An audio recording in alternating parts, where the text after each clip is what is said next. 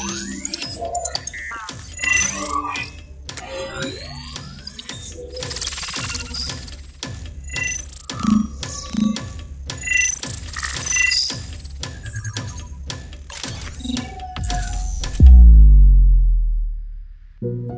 this new series, we are going to create something truly unique, a fully mechanical cinematic style robotic bird built entirely in Blender. We will start from scratch, modeling every piece of its structure, including those 3 robotic arms inspired by POLYfjord design. Then we will build a dynamic metallic tail powered by physics simulations and wave painting for full interactive control.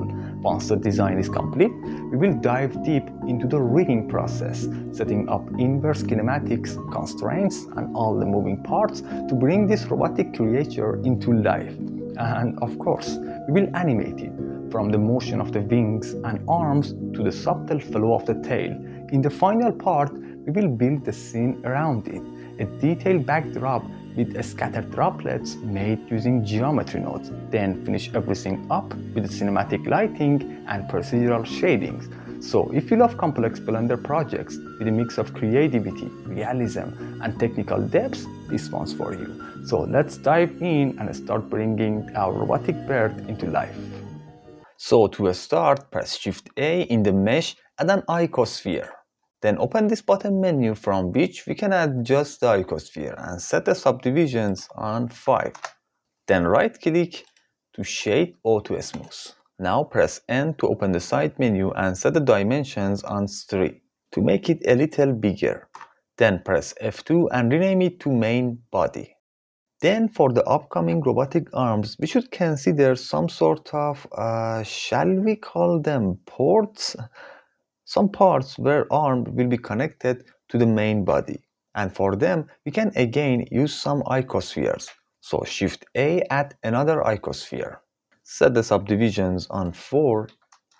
Press numpad 3 to go into side view and place it at the front of the main body, like so.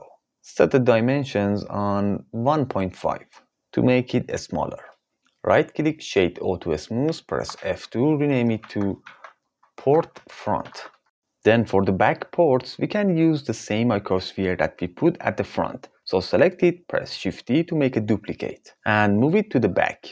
Then drag it down a little bit and move it to the right a tiny bit.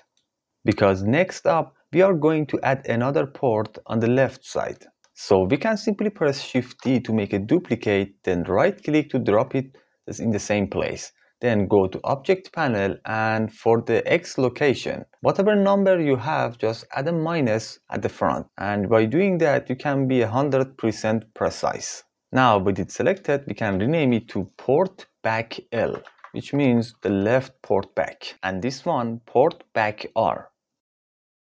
These 3 ports are for the class. And we are also going to have some tails. So let's duplicate the front port and move it to the back. Then move it down a little bit and place it on top of the back ports. Then decrease the dimensions. So something like this looks nice. Rename it to port tail. Let's duplicate it and move it here. This looks nice. Rename it to port tail 2. And also slightly increase the dimension, just to have a little bit of variations. Then duplicate it once more and put it here. Rename it to port tail 3. Now we need another icosphere that seems kind of to be parented to the tail, but it is totally different than what this seems. So let's duplicate it once more, put it here.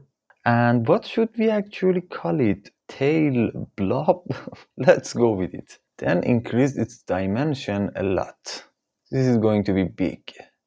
And let's set it on wireframe because we are going to put the last one inside it. So to do that, go to the Object Panel, come down, Viewport Display, set the display as to wire, just to have a better look. And then place it somewhere around here. This seems nice. And we can always tweak that. Then duplicate the port tail 3 and put it inside the blob. What sort of name is this? We can slightly decrease the dimension and then rename it to light blob. And there it goes. Now let's add the arms and connect them to the main body. So I put the link to download an arm in the description, and as I have mentioned before, if you want to learn how to make those robotic arms from zero to hero, just check out the POLYfjord tutorial. The link will be in the description. So after downloading the file, it of course comes as a blend file. You can open the blend file, then press A to select everything. Press Ctrl C to copy, and if you have the copy attributes add-on enabled, you have to choose copy objects. Now return to our own project. Press Ctrl V to paste, and mine will just snap into place. So I select the bone tree and just offset it a little bit so that you can learn how to snap it in place. So select the entire parts of the arm, press M to move it to a new collection and call it Arm 1. Now let's start the connecting process. So select the port front, press Shift S, cursor to selected to bring the 3D cursor over here. Then select the bone tree, Shift S, and this time selection to cursor, so that the bone tree will be snapped into the port front. Make sure the bone tree is selected, then Shift select the port front, press Ctrl P and choose Object, Keep Transform. Now if we select the port front and move it, it controls the bone tree and subsequently the arm. And the rest of the process is done by this empty. And if you are not familiar with this robotic arm, you can select the claw bones, press Ctrl Tab to go into pose mode. Select the first bone, press R, X, and you should rotate it on its local X axis. So you can press X twice. Or you can simply set the transformation orientation on local. Now you can press R and X once, and it will work. Do the same thing with the top bone. That's a really powerful rig made by POLYfjord. Now press Ctrl Tab again to jump back into object mode. Select the port front, Shift select the main body, Ctrl P, Object, Keep Transform. Now the main body controls them. And this is exactly what we want. This is going to be really fun. Next up, we should make two more arms. So in the outliner, right click on the Arm 1 collection and choose Select Objects, which will select the entire objects existing in the collection. Then in the viewport, press Shift D to make a duplicate. Offset them a little bit, then press M to move them to a new collection, and obviously Arm 2. And remember, since we have duplicated the Arm 1, the Arm 2 is also parented to the port front. So select the port back right, Shift S, cursor to selected. Then select the bone tree of Arm 2, Shift S, selection to cursor. There it goes. Now make sure the bone tree is selected, Shift select the port back right, Ctrl P, Object, Keep Transform. Let's test if it works. Yeah. Select the bone tree, then enable the rotation tool and you can rotate it like so. Select the IK target and move it down. So this seems nice. Now select the port back right, Shift select the main body, Ctrl P, Object, Keep Transform. And you know what happens. And by the way, select the IK target of the Arm 2, press S to scale it down. And by doing that, we can make some variations. Yeah, I guess this is much better now. This is always nice to have some difference and variations. Now do the same process, duplicate the arm for the port back L.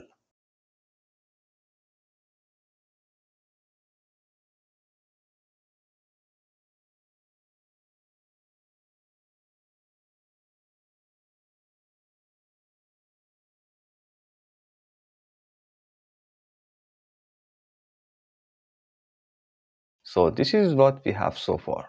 The next step is creating the tail. So let's come over here, hold down the Shift key and then right click over here to bring the 3D cursor over here, just to have some more room to work with. And to make the tail, we can take advantage of our good friend Master Cube. Then adjust the dimensions to have a shape like this. This seems nice. And to give it some details, let's give it the bevel modifiers. So go to the modifiers panel, add modifier in the generate, give it the bevel modifier. And I guess the bevel is not working correctly. That should be because we have changed the scale, but we didn't apply it. So Ctrl A to apply the scale. Now it is working properly. So let's decrease the amount a little bit. This seems nice. Then to soften these new edges, and let me enable the cavity to have a better look. To soften these new edges, we can give it another bevel modifier. For the segment, let's go for 3. And we can decrease the amount. Yeah, this seems better. Now we can disable the cavity. Then right-click Shade Auto Smooth. Something like that looks nice. Now we can go into edit mode, select this top face, press X to delete. We don't need that actually. Then select the edge selection tool, hold down the Alt key, click on this edge to make a loop select. Shift S, cursor to selected. Go back into object mode, right click, set origin to 3D cursor. Now if we press R, you get the idea. So let's snap it into place. Select the port tail, Shift S, cursor to selected. Select the tail and let's actually rename it to tail 1. Shift S, selection to cursor. Go to the side view and rotate it like so. This seems nice. Go into edit mode, select this bottom face, Shift S, cursor to selected. Then select the port tail 2, Shift S, selection to cursor. And let's move these a little back. Select the tail 1, Shift D to make a duplicate, right click to drop it. Again right click, set origin to 3D cursor. Now we can rotate it and place it on the other side. This is really nice. Rename it to tail 2. And let's give it its dimensions a little bit of variations. And actually make it a little smaller. So I guess this is fine. Go into edit mode and select this edge loop. Shift S, cursor to selected. Jump back into object mode, select the port tail 3, Shift S, selection to cursor. Then select these two and adjust them a little bit. So this is really fine.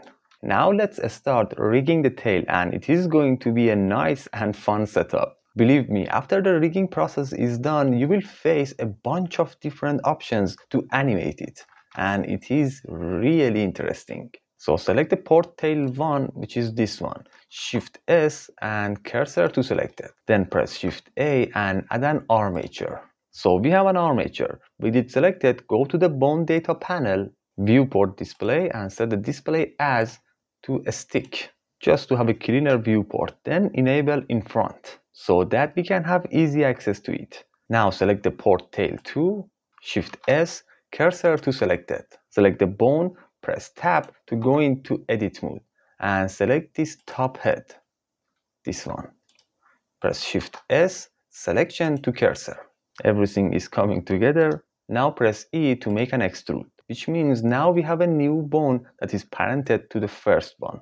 First, go back into object mode, select the port tail 3, Shift S, cursor to selected. Select the armature, go into edit mode, make sure this head is selected, Shift S, selection to cursor. There it goes. Go into object mode, and now we should parent these 3 to the first bone. So select the armature and press Ctrl Tab to go into pose mode. And you can do it also from here.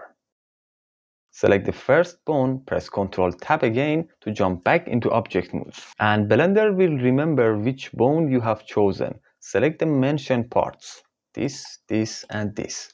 Then finally Shift select the armature to make it the active object. Press Ctrl P and choose Parent to Bone. Now we can select the armature, press Ctrl Tab to go into pose mode and select the first bone, and if you press R to rotate it, there it goes. You can see the result. Next up, select the second bone, go into object mode, select the tail 2, Shift select the armature, Ctrl P, parent to bone. Select the armature, go into pose mode, and now we have a setup like this for now. And it is working really fine. Now let's add an IK target to this bone tree, which is really fun, and it will make working with it really interesting. So in the pose mode, make sure the second bone is selected, head over to the pose menu. Here you can see the inverse kinematics. Select add IK to bone, and finally to new empty object. Now we can go into object mode and see that we have a new empty object here, which is our IK target. So if we select and move it, you can see what happens. So with this empty selected, shift select the blob. I still can't figure out how I came up with this name. First Ctrl P, object, keep transform. Now if we select the blob and move it, it moves the tail. And also parent this port tail 3 to the blob. And also the light blob. So this is really fine.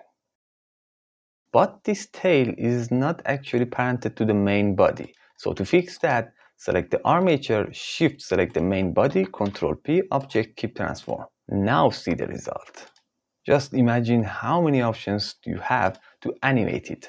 We have a nice setup. By the way, select all the tail elements, all the ports, blobs, and armatures, and press M to move it to a new collection and obviously call it tail.